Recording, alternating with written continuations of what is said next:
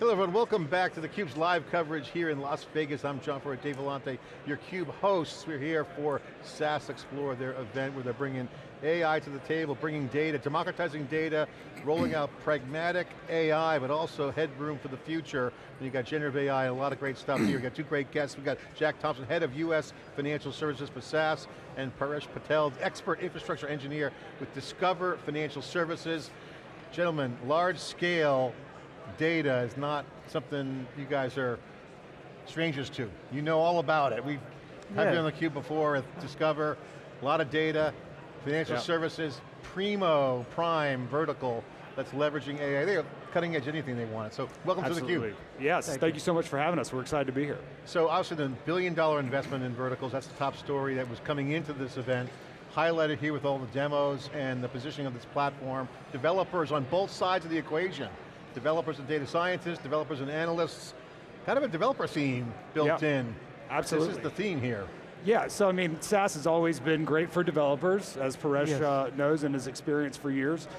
We also see the value in investing in these vertical solutions for very complex problems like fraud, risk management. Something that we've been speaking to our customers about all year is real-time balance sheet management, asset liability management. So these things are emerging, and you spoke about AI. As the AI hype cycle extends, and as we see the reality of what AI can bring to the table, it's also important that you have governance, scale, and control, and that's what SAS is bringing to the table. Paresh has got a lot of background with the development side though, so maybe you can speak about that. Absolutely, means you started with lots of data, right? Big data, volume of data. For financials, that's very, very common theme, right? We do not deal with gigabytes. We deal with multiple gigabytes. Also, SAS is the tool that, at least what we have used, is, or at least in my experience, what I see in a SAS easily scales in the processing of the data, whether it is megabytes of data, gigabytes of data, hundreds of gigabytes of data. Yeah. Easily, scalability is the main feature that we can expect from this tool. Yeah. Let's take fraud detection for a moment if we can. So you go back, I don't know, 10, 12 years, it was like days, sometimes months, you'd have to check your statement, it was really on you. Right. And then it became much better, much more real time, but a lot of false positives. Right. And now that's getting better and better and better. Does Gen AI change that, or is we on a sort of just a natural progression with AI? Was there any change with the AI heard around the world, as we sometimes say? I mean, the thing about fraud is the second that you catch up to it, it evolves, right? And so during COVID, we saw this massive influx of synthetic identity fraud. And now with the emergence of AI, we've already seen automation of these fraud methodologies and new methodologies to create fraud utilizing this technology. So we have to stay ahead of that, and we have to be very conscious of it, right? So you got to fight the criminals with their same tools, and I think that's where AI comes in from the fraud perspective. It's so, the follow-up question on the $1 billion investment. How do you adjudicate where that money goes, and how much goes to financial services, for instance? How do you and your colleagues sort of vie for that investment? Well, that's a great question. I think the guy you just talked to could have given you a better answer than me, but I would say that from a SaaS perspective, right, 44% of our $3.2 billion in revenue is coming from financial services. We've just started to release our enterprise decisioning framework. Fraud is a huge part of that, and we're releasing new versions of our AML and fraud solutions at the end of the year. So I would say, when it comes to fraud and enterprise risk management, those are at the top of the list so far as our solutions. And that's across not just financial services, but government, healthcare, et cetera. How are you making money with AI? What's the bottom line? You're in the money business. Right? You don't expect me to give you those answers, but basically on fraud I can say, depending on the tool of choice, so whichever tool we use, whether it is one vendor against another vendor, the development cycle has been reduced with the introduction of AI, right? If the development cycle is reduced, we can have more visibility into the fraud patterns and certain such scenarios, and that is where SAS also helps us, and it is a pattern where if you catch fraud,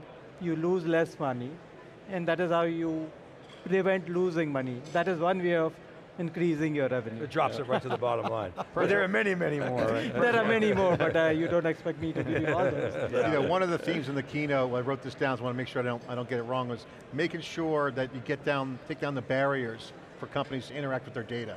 You mentioned scale. We've talked to a lot of people, whether it's observability data or any data, they don't even use a lot of it. They can't get to it. So like, that's one problem. Yeah. So I want to get to that after I bring up this new role of platform engineering in the cloud. So you got platform engineers becoming the new, I'd say alpha, position in terms of setting up the data. And now you got developers coming in, platform engineering setting the table. So you got scale, platform engineering, and now using the data. All those things are now top of mind in all the top conversations. How do you react to that? Right. Scalability of data, right? That has always been scalability of data, performance, visibility, monitoring, that have always been some challenging topics in terms of how industry views that thing, right?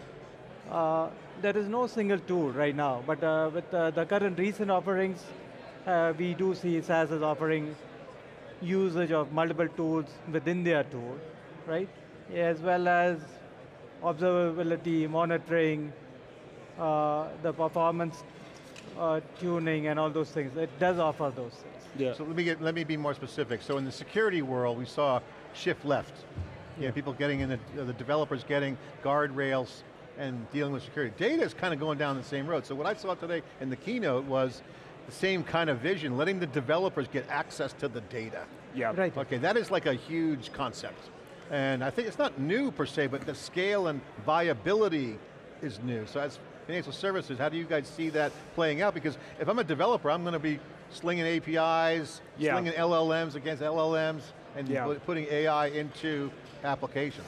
Well, I mean, everything that you're saying is great, and those are all the benefits of the cloud, and that's kind of the promise of what these financial services institutions have been going towards for years. But the reality is, you have to be very distinct in how you're creating governance structures around all the things you're talking about, right? So you talk about data engineers and platform engineers taking over and having an alpha position or power position, right? They have to understand the business context of the data that they're servicing so that you can actually get use out of it. And that's where we're uniquely positioned, because we've always lived between a business application and the IT developer world. So it's very important that as you're building out this infrastructure of the future, that you're connecting those dots, because we have seen so many false starts where people just load everything into a mesh or a lake, and then you can't do anything with it, right? So we're trying to make sure that we tone that down a lot for financial And what's services. the best practices to get value out of the data, in your opinion? What do you guys see? Because that's the this is fear. I great don't for want you, I don't want a data swamp. Okay, Yeah. I want a data layer access to horizontally scalable data and low latency. It means what happens is people, there should be certain vision, right? People want to move to the cloud, but there are no strategies, no reasoning. First of all, it should have a reason. They should have a strategy, what you're doing. Lift and shift, you're doing refactoring and those effects. And then when you're giving access, right? Access should be given to the right people at the right level, right? And accessibility should be very, very simple. It cannot be you're jumping through a lot of hoops, as well as cloud. Sometimes that makes it easier. You've got IAM roles, you've got certain security inbuilt, and then with the recent offerings with Kubernetes, many of the roles are predefined. So you are already managing the security, you are giving access to the right people and the right amount of access. That is very critical. You cannot be an obstacle for the data access, but you cannot also leave data open to anyone and everyone. So security is important. I would say from my macro perspective, I'm not a practitioner, right? But we've seen success when people think about the governance model first, as opposed to just building something and then trying to figure that out at the end, right? You have a point about just shoving it into a lake. I mean, you sort of have these two emerging models where one is very, I'll call it DBMS-centric. Right. Okay, and that's not you. And then I would say maybe, can I say catalog/governance centric, which kind of is you-ish. Right, but you're lake agnostic, right? I mean, you're data platform, data store agnostic, I guess I should say. So how do you see that playing out with data so distributed. Yep. You know, the cloud, yeah, still growing faster, but we're kind of reaching an equilibrium now. Yep. You're not just throwing everything into the cloud, because for many reasons. So how do you see that all evolving, and what role does SaaS play? Well, I think that's a great question. So look, we've always been data agnostic, right? When there was relational databases, we were agnostic to that. When the Hadoop craze came around, we were agnostic to whatever flavor you wanted to pick out of that as well.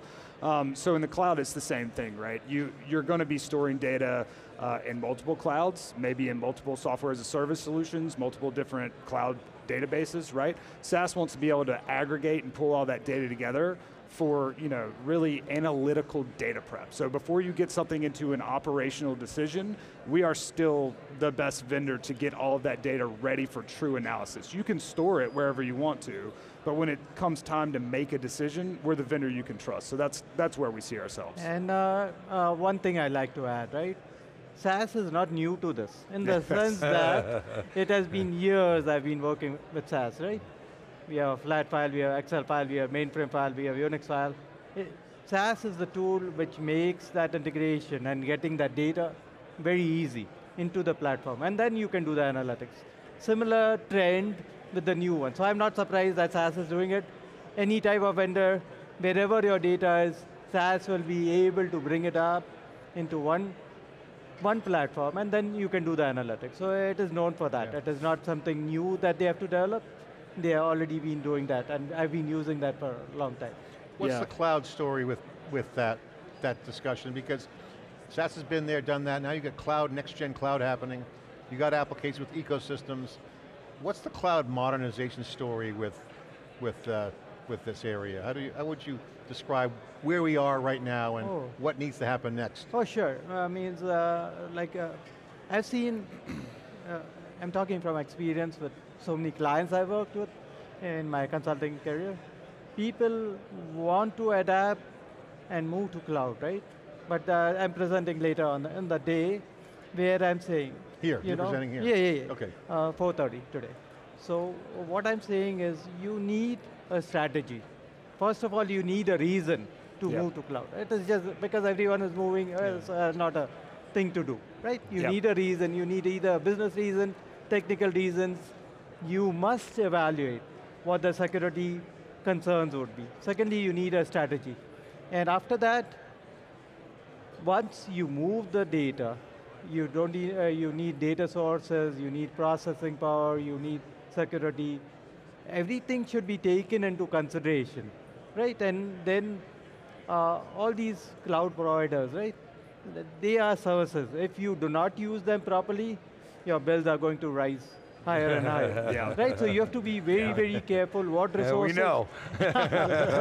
So what? You've experienced that pain. Who hasn't? Right? So people, means I've read it somewhere that cloud providers make more money by people not using their services than people using their services. So that is the main mantra, that you should be aware of what resources people are using and how much are they using. Do you have a control? Do you have an insight? Do you have monitoring over that? That is the main critical portion of people want to move to a different area, especially the cloud. What's the use case you're presenting on today? Oh, the use case is migration steps from moving some of our on-premise red processing to SaaS container-based platform. My final question on the cloud modernization story, which is the topic of this talk here, is working with other people. APIs for us, Gen 1 cloud. Foundation models now could be that next integration point between companies. How do you look at how you work with other vendors like Snowflake or Databricks? You got other providers. When you're in the cloud, everything's there, but you have on-premise too. How do you look at the whole multi-vendor partner or supplier equation? Oh, a nightmare? Is it working? Like, what's your view? There are always, when you have got to choose between multiple vendors and multiple data sources, there are always some cost consideration as well as some technical consideration, as well as user experience. So like you said, right, what do you give to the analyst, what do you give to the data scientist? You always need to look what the user experience is, and you have to balance it with the cost as well as technical. You will not use a row-based data warehouse, right, for analytics. It is rather column-based. So those considerations should be taken into. And I think, we've talked about this, right? This is where I think we're a huge partner for financial services institutions as they move to the cloud, right? Most institutions have a large SaaS analytics platform. They've built an open source platform. They've built data lakes on premise. They're moving those, right? We can join your decisioning platforms together because we embrace open source. You talked about Snowflake and the data mesh and the data lakes that are out there. We've got Snowflake here. We can push down our analytical services into your data to reduce data movement, and we can really help organizations to actually achieve those business outcomes that the cloud promises, right? Yeah. And I like how you said you're not new to this. We're not, right? Yeah. So there's a lot of seed funding, there's a lot of new companies that are coming into the space. But these things are not new. We know how to get operational decisions into flows within a business process, so that's not going away. Can I bring your LLM specificity, your industry specific AI models into those data stores as well? So yeah, that's something that we're wading into the waters of, right? So we have these solutions, we're investing in them heavily. But because we have that domain knowledge and we have the knowledge of analytics and artificial intelligence, I see us having a big impact in that area. So that might be the right model, you think? You're still investigating, but it seems like it would be. Yeah, I mean, we're going to plug those into solutions. That's the vision, but again, Brian could move that to the data, right? We'll see Brian later. Yeah. He's not going to get rid of us. We're like a dog on a phone right now. Feed us once, we're going to continue the conversation. Excellent. The complexity you bring up is interesting because the complexity of existing stuff is there, aka brownfield. And the old enterprise formula was solve complexity by adding more complexity. Okay, and but not the cloud way. The cloud way is abstract away or bolt on maybe in the short term AI, but now you've got simplicity with the developers. Yeah. So I guess my final question would be, discover, how are you experiencing SaaS from a customer standpoint, looking at the future, knowing you got known things you can knock down now, low-hanging fruit. What's the future look like for you? What are you going to do next? And people who aren't yet customers or are customers from SaaS, what could they do now? What advice would you give them today and going forward with SaaS? With SaaS, there are interesting things coming up right now with the recent offerings. Everything is to be installed on the Kubernetes platform, so that gives you a lot of things. You do not have to do manual things that you were doing earlier, whereas monitoring, orchestration, any of the container stuff, any of the resource utilization. Yeah. So that is the right trend of going to Kubernetes platform and using IAC, DAC for installation deployments. And people always have to evaluate tools and see which one fits them the best. It cannot be a decision where everyone is using this, I am going to use it. It is always going to be evaluate the tool, evaluate your budget, evaluate the reasoning for using a tool, and the strategy for that. Kubernetes is getting boring, means it's working. We'll be at KubeCon in Chicago in a month. Interesting times now in financials. So what's your final word for the customers watching in the financial area? What's the innovation angle? Where's the compliance falling? What's your final word? No, I mean, look, it's been a very interesting year to say the least, right? So we've been investing for decades in the basic principles of enterprise risk management in a deregulated environment over the past administrations. That's kind of lost its favor and investment within organizations, but all of a sudden it's exploded, and good thing that we've invested in these solutions because we're right there with it. You talked about the emergence of fraud as well, but on the platform side, you said the cloud is not complex, or we're not going to rebuild things. I've actually observed customers rebuilding a lot of decisioning processes and failing and doubling back. And I really think that where we're at with Vaya, and I've tried not to use the tagline for the software because I want to talk about a customer approach, but where we're at with Vaya now is the best of both worlds.